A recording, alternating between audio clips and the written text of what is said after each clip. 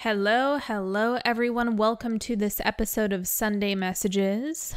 I am going to be talking about the source of money today. I feel like this is a really foundational concept that I want to shout this from the rooftops, so I'm going to, and I'm just going to dedicate this episode to it because I once brought this up in my Instagram story during a Q&A, and I was flooded with messages from people saying, "Oh my God, I've never thought about it that way. This is so helpful." So I want to give it to you.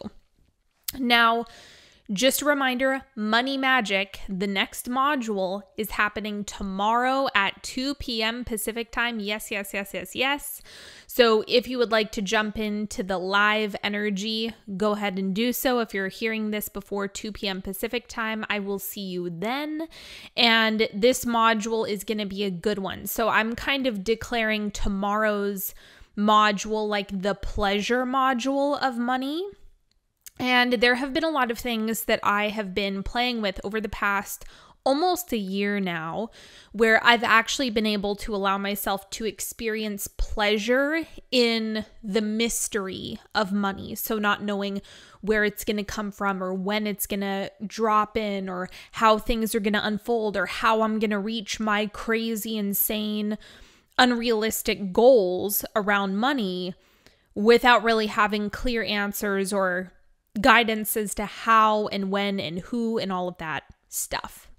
So tomorrow, we're really going to be going into pleasure around money and making it more like a game than ever, more fun than ever, allowing it to just be this thing that really expands you and allowing it to feel magical rather than miserable.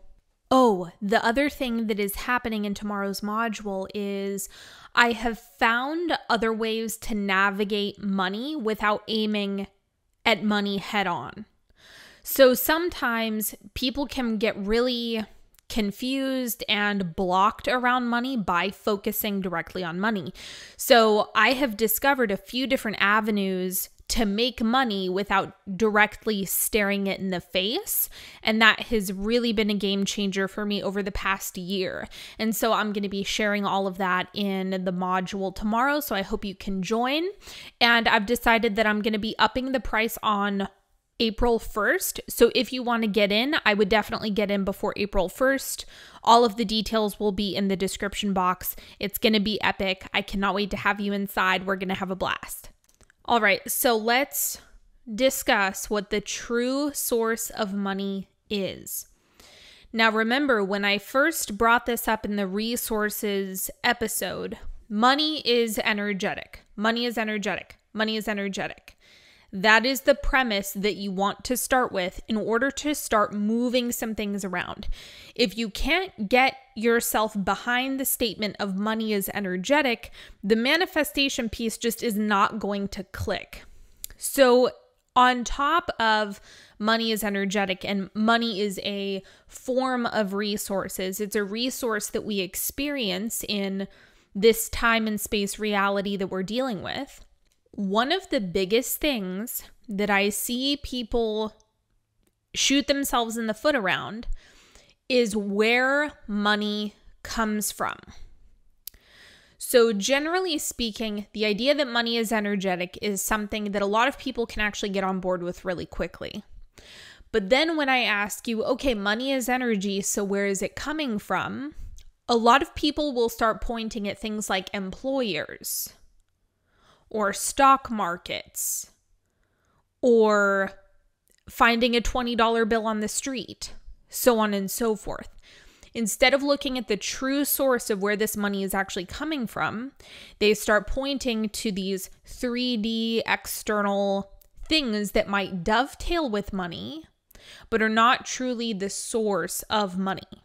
So the question that came up in my Instagram story when I was doing a Q&A, someone asked me about transitioning from being employed and having an employer who's giving you a steady paycheck to being self-employed and how to maintain your stability around money when that transition is happening. And the immediate response that I gave was that money comes from God, not your employer. And I would argue that this is always true. So the reason why people have a hard time with this is because it seems as though when someone is paying you, it is coming from somewhere. It's coming from someone. This is also one of the reasons why people get really tangled up in scarcity, is they think it has more to do with other people than it does with their own energetics. Now, of course, after years and years and years of doing this, after years of teaching people to do this, what I can confidently say with knowing in my entire being is that money comes from one place and one place only, and that is what I call God. Now, let me add something to this, because I understand that a lot of people have a lot of hangups around God or the word God. So I want to clarify, if the word God doesn't work for you, that's totally fine. You can call it something like source, divine source, creator, the universe, whatever you want to call it, that's completely fine. I know that some people get a little bit too almost fearful about God because it kind of feels personified. Like when we say God, sometimes people will go into, oh no, God's going to punish me or reward me. I promise you that's not what's happening. So if your initial reaction is I'm either going to be punished or rewarded based on my good or bad behavior, I promise you that is not real. That is not real. Those are programmed associations that you might be dancing with at the moment, but that's not actually how it works on an energetic level. So toss that idea out of your mind. That is not a thing. That is not how this works. And I would just opt for a different word that feels more neutral. For me, God really is neutral, but it's also unconditional love in the sense that God does not condemn. So if you're getting hung up on, I'm either going to be rewarded or punished based on this, if my saying money comes from God, if that actually causes a disruption in your system, it's probably because you're perceiving it as this punishment reward system, which isn't a thing. I've said it in previous episodes of the podcast, there is no naughty or nice list. God is not Santa Claus. God is not a punishing parent. That's just not what's happening. So unless you have that really dialed in, then perhaps opt for language like the universe in order to soften it a bit. So that's just a recommendation that I wanted to throw out there. Now, one of the interesting experiences that I had in 2021 was I went through a lot of different launches. So I did a lot of different experiments. I tried different master classes, things that I liked running, different structures for different things. And I went through many, many, many launches. And the interesting thing about last year is that I bombed pretty much every single launch. Fail. Would not even come close to what I actually wanted to see happen in my launches. When I would put something into the world, I would fall short almost every single time. I think the best launch that I had in 2021 was actually DOM. And to this day, that is still one of my most popular classes that I've ever taught. Now, when I'm talking about that was my best launch, what I mean is it was very, very high in engagement. People were very excited about it. It was epic. I was in love with the branding. More people bought that class than anything else that I've ever put out in one sitting, in one launch period. That was the highest traffic I'd ever had. However, that launch was not where the most money came through in 2021. Now, if money had anything to do with my successes or my failures or my projects or anything like that, if it had anything to do with other people or circumstances or whatever, I would be broke. The only logical thing that could come from failure after failure after failure after failure would be that I would not have money. If I had a strong correlation between my finances and my successes in a launch or whatever it is that I'm putting out, whatever project I'm working on, I would be fucked.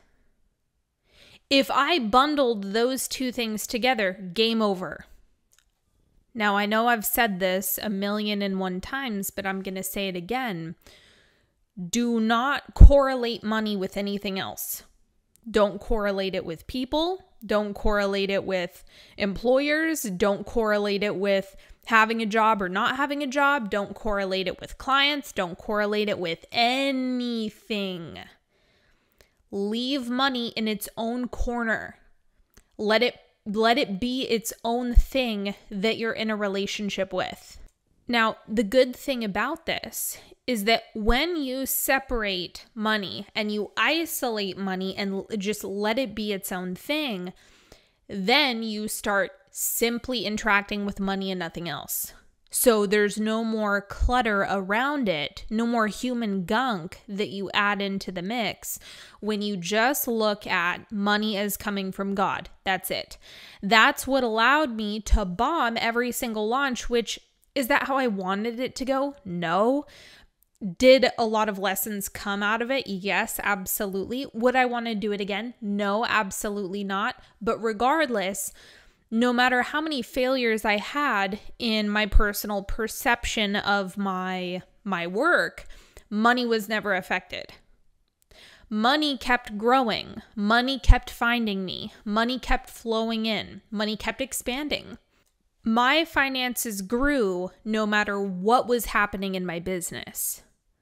And I've designed it that way. And this is the best thing that comes from looking at money coming from God, coming from source, coming from that one origin place. So it can find you no matter what. It can come to you no matter what. If you add too much human clutter into the mix, if you add too many logistics to the whole money thing, you bog yourself down. You interrupt the flow of money. So what happens when you start looking at a divine source of money instead? It purifies the entire situation.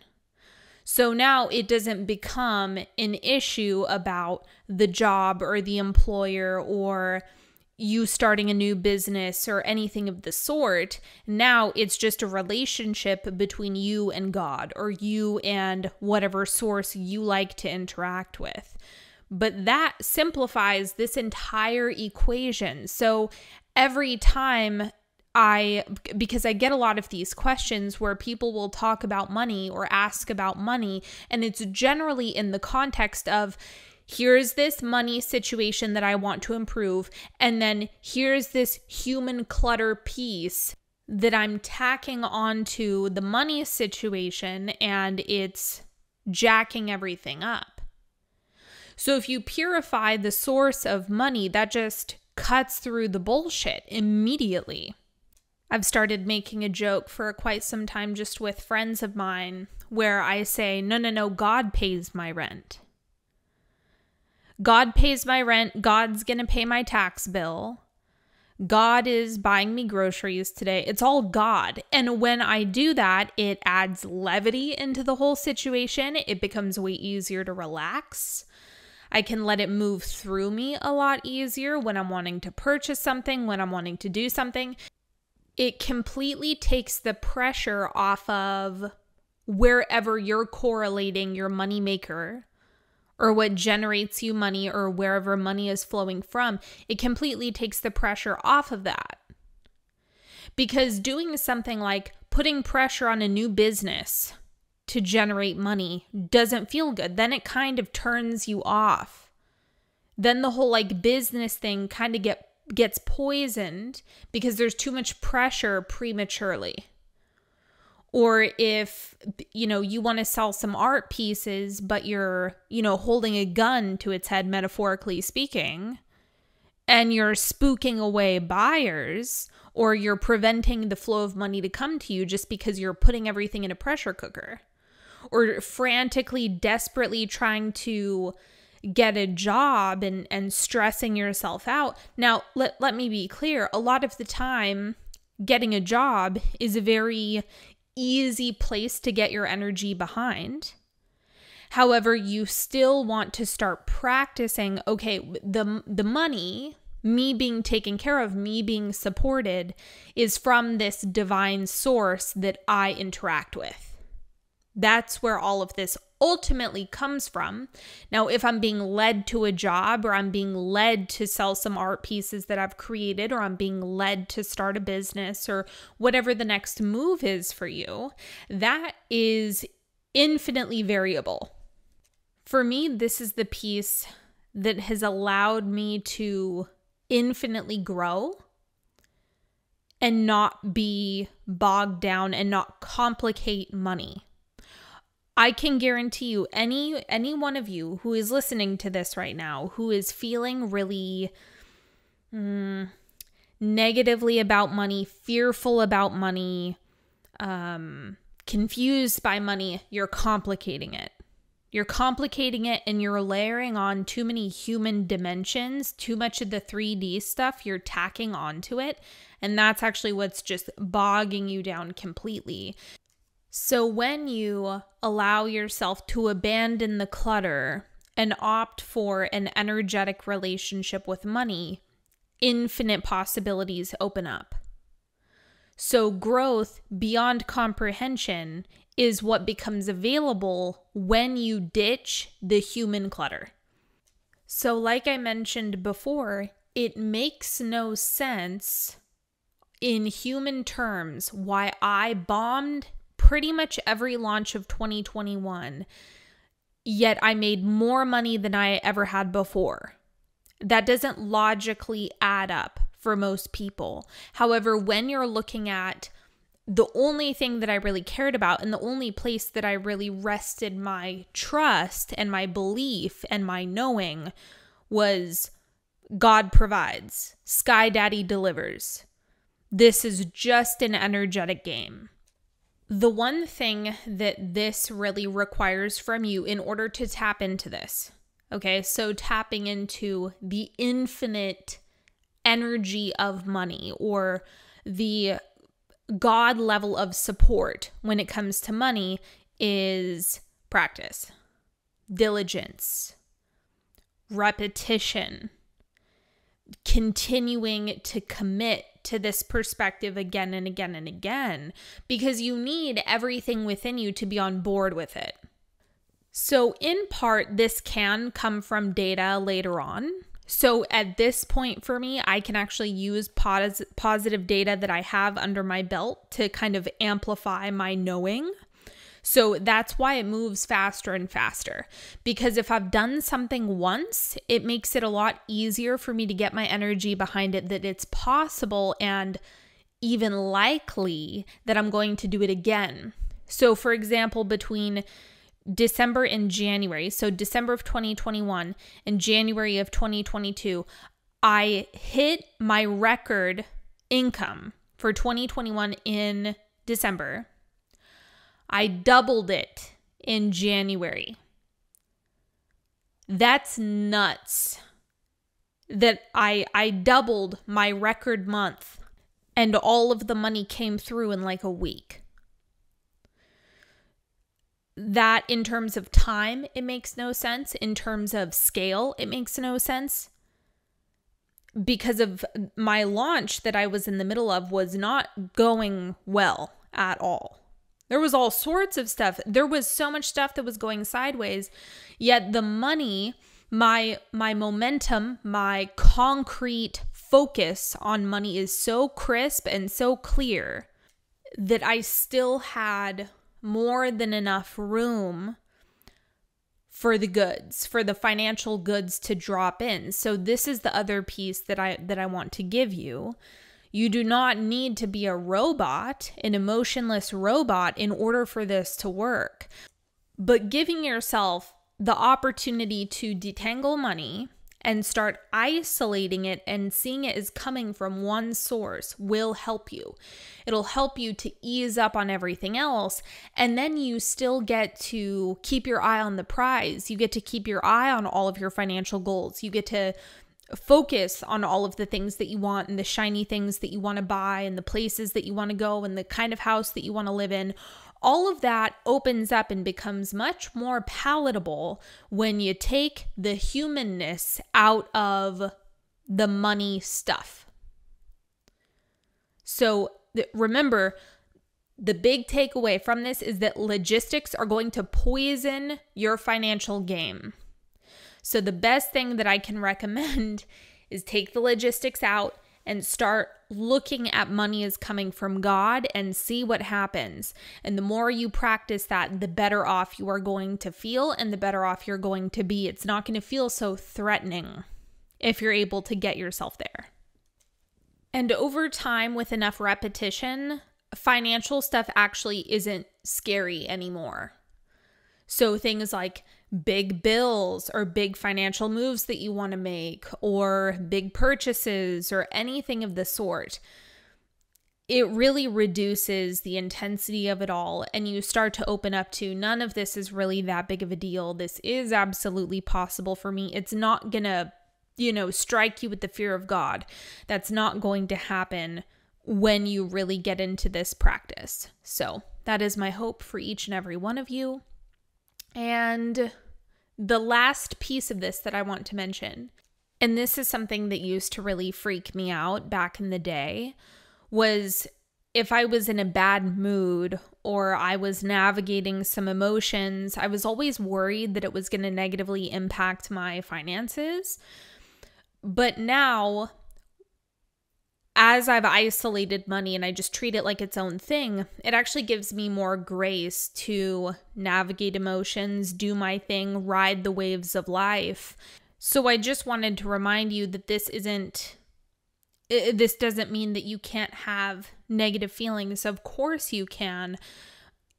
However, you want your beliefs, the repeated default thoughts, to be more in line with money coming from God in order to really allow it to hold steady in whatever storm you get caught up in, whether it be circumstantial or emotional.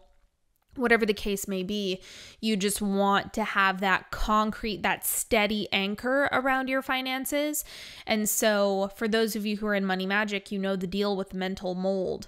The whole point of mental mold is to develop that steadiness within yourself. So that is key. Repetition is key. Practice is key. Staying on top of it is key.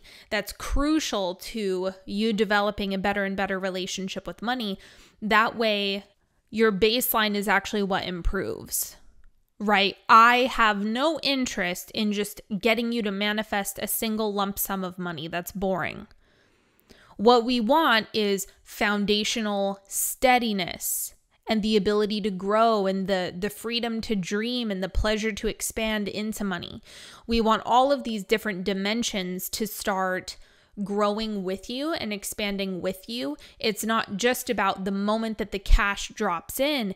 It's about your entire holistic experience and relationship with money, so that you're not calling in a lump sum and then freaking out about spending it all, or nailing a client and then feeling desperate about getting more money from them, or anything like that. There's so much funk that can get tangled up around money. What you actually want to do is make sure that you're shifting the baseline default automatic response that you're having to the things that you have happening around you, to the things that you're experiencing. And when you get that piece, then you can really start playing, in my opinion, with more of the high level, more of the sophisticated relational dynamics with money. But it's very hard to achieve that when you're stuck in feast or famine, or when you have kind of a nasty mental pattern happening around money. But the one thing that I can promise you is that money gets to be fun. It gets to get better and better and better, and there gets to be a lot more growth, and there gets to be expansion, and you get to have a good time with this. You just want to make sure that the financial principles, the foundational pieces that you're working with, feel sustainable over time, and it's something that you can grow into and expand into and modify as necessary, but you want that foundation to just feel rock solid.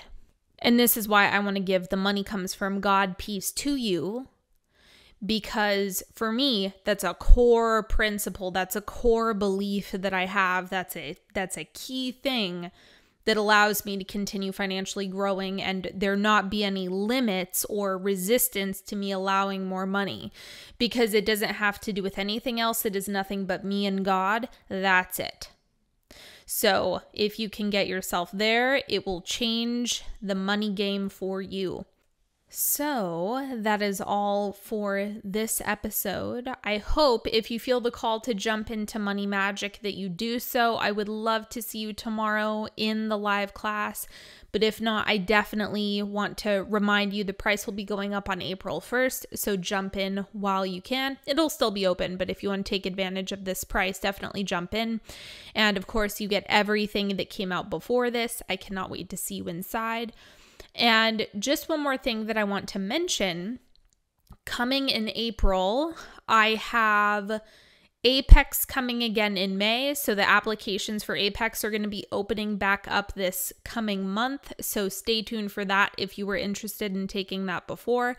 And there is a new masterclass that is coming this month. I have not revealed the branding yet, but that is also coming soon.